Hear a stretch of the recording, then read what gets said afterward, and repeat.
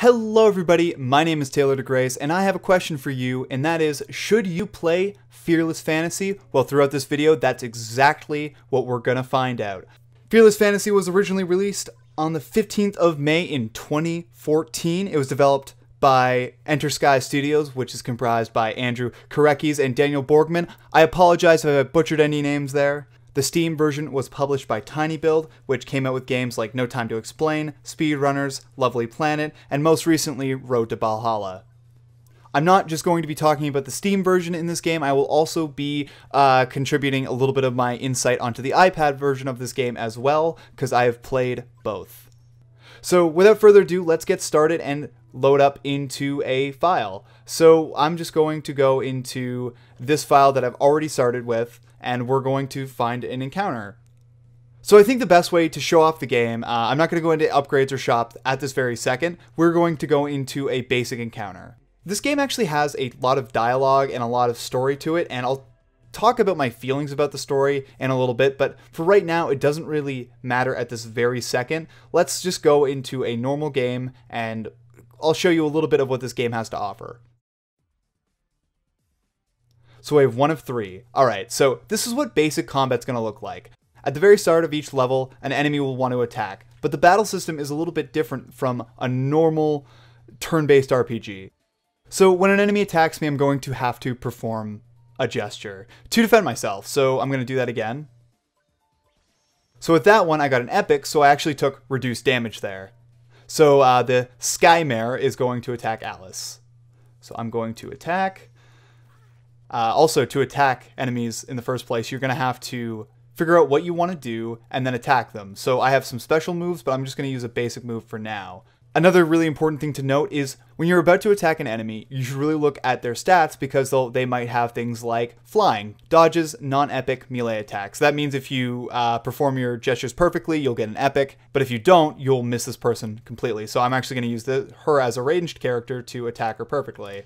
But I got actually a flawless on that. So if I was using a melee character, like this guy right here, he actually has the ability to use ranged attacks as well. If I use his melee attack on them and don't get an epic, I'll miss. So what I'm actually going to do is I'm actually going to just melee attack this character, just to show off what that's like. One of my major gripes is that I find that doing the melee QTEs, or the little gestures, is not as good or easy to do on the computer, and I'm going to show this off right here. To pull this off perfectly, I'm going to have to get the mouse, put it in the center of the arrow, and move it along the arrow, which is actually very difficult. There's not a good margin for error here. I did successfully pull it off, but it's one of the things that's just easier on the iPad version.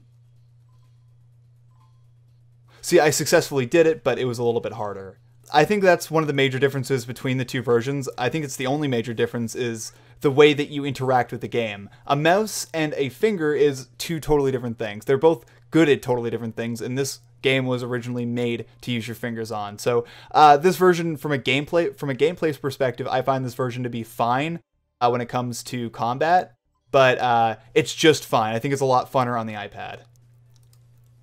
Something else that I think is really important to note about the game, and that you might have noticed, is the art style. The art design of the characters is actually really, really pretty. There are a lot of character designs that feel very unoriginal, and I think that really carries through, but I do very much enjoy the stylization of these characters, and I miss there, and I feel really bad about missing there. You're going to be going against a ton of enemies in this game, so having the variety of what the characters look like and have them have good animation and funny animations is really important. Something you guys might notice about the sound design of this game is that there are some really annoying things that I don't think were quite thought of. I think that the music is pretty good, but it gets a little bit repetitive, much like any battle music in any RPG, so I can't really fault it too much for that. But one thing that really kind of annoys me is the characters. They will say amazing or I'm ready to go every single time, and that really grates on me, and there's no option in the menus to just turn the character voices off. And if you want to see what I mean by that, let's do this. Yeah, see, every single time he does that, it's annoying. In turn-based RPGs, you don't want to mess up a normal interaction that you're going to hear constantly because it's going to annoy you the entire time. This is also one of those games that I personally just enjoy putting on my own music and just turning down the volume on my iPad. Nothing against this music in particular, but it does get a little bit repetitive. This game is a little bit more mechanically focused in that you're going to be focusing on performing the actions instead of what's going on with the music and the art design.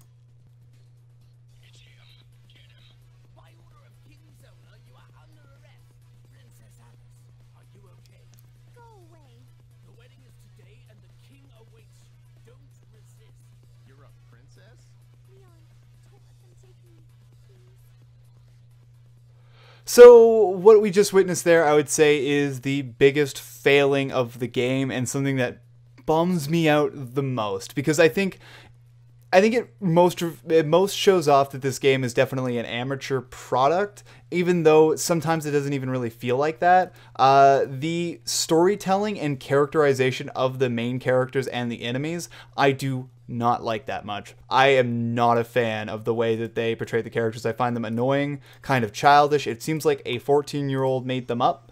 And yeah, that's also how I feel about a lot of the character designs for the main character and all of your helpers. They're cool, but you know, like, it feels very just derivative and just nothing really original there. I think a lot of this game's value comes from the actual gameplay here and not what the characters are saying or doing. Well, we're actually very close to death right now. I'm hoping we don't die.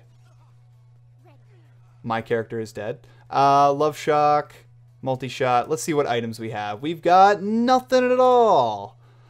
Great. Oh, heals and revives an ally. Great. I'm going to hopefully utilize this to the best of my ability. Dang it. Well, it done goofed up.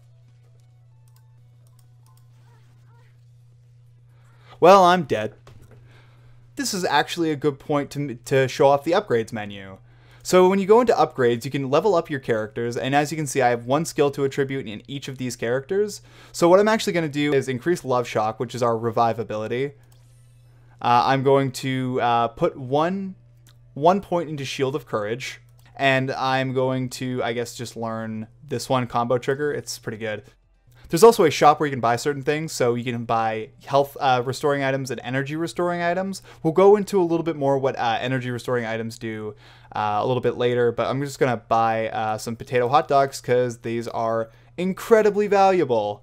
So now I'm going to go to the very first level. We are going to go for veteran difficulty, and I want to show off a bit of what the story has to offer. Oh, okay. This might have been too hot for me. All right. So as you can see, when you raise the difficulty level, the QTEs become more difficult. This is more of a do it because you enjoy the combat of the game and just enjoy the overall gameplay mechanics. I actually think it's a really good example of them knowing what why their game is good, and anybody who does the higher difficulty is just doing it for the love of the game and their increased skill at playing the game itself. That's one of the really positive things I can definitely say about Fearless Fantasy.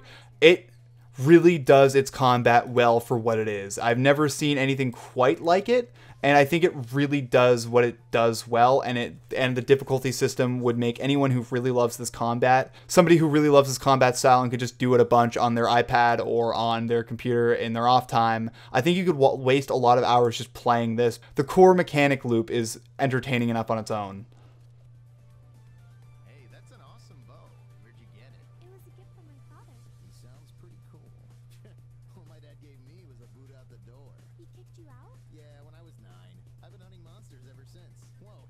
The characterization is not great.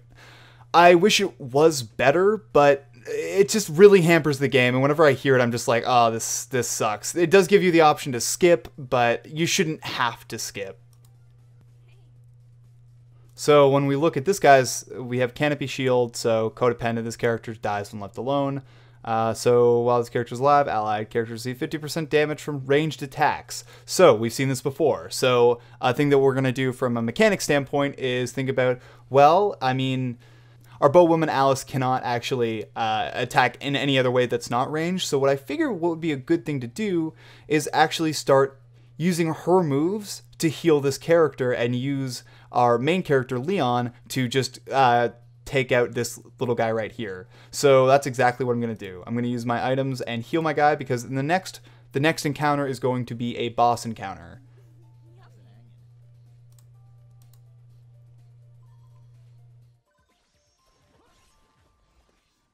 So he's dead. That was really quick. Usually you're not going to be able to defeat an enemy that quickly, but I do have increased weapons and bows and stuff like that from playing a little bit more into the game. So we're actually coming up into the Peepo Mite. So the Peepo Mite is a really interesting character to me. This character is a very interesting character because, first off, it was the reason that I actually picked up this game in the first place. I saw this character as the avatar for the game, and I was like, what is this nonsense? This character looks like just crazy weird. And he actually applies a really interesting status effect, and I think one of the most interesting status effects that have ever been done in an RPG, and that's like, I think it gives you like, I think it's called blindness, where you can't see the timing on your QTEs, which can either make or break you depending on how good you are at the game. This isn't just you attacking, this also affects your dodging as well. So if an enemy is attacking you, you can't see when you're supposed to perform these actions. So I'm going to continue to attack this character, but my timing is all in my head. I'm getting perfect. I got an epic there, which is great. He doesn't really have that much health, but that actually makes him a very powerful enemy in the beginning, is that little ability. But I figure I should show off at least one special move before we end off here. So I'm actually going to use a combo trigger, high risk, high reward, ranged attack, epic massive bow damage plus. So let's try this.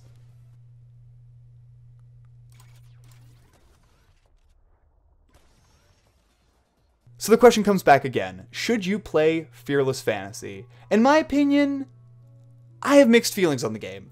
First off, the game came out in 2014, so it's not the newest thing, but I think if you're really into RPGs, especially turn-based RPGs, and are looking for something new to play in the background, a game that has really good art, really good enemy design, but not so great character design, this is the game for you. It's $7.80, so I would say it was definitely worth the asking price. It was actually cheaper to get it on the iPad, which I feel is the superior version. If you're into RPGs and want something to play on your iPad, I highly recommend Fearless Fantasy. I definitely had some problems with the overall game. I thought that the story actually ruined a lot of the entertainment value I had for playing it. I apologize to any voice actors or writers, but the characters were voice acted very poorly and they were written very poorly. I feel like the game just deserved better, and it was just disappointing, because I feel that this game really shines in its mechanics, and it really shines on the iPad. It shines on both the iPad and the mouse, but if you have to choose, I would say choose the iPad. So that's my opinions on should you play Fearless Fantasy.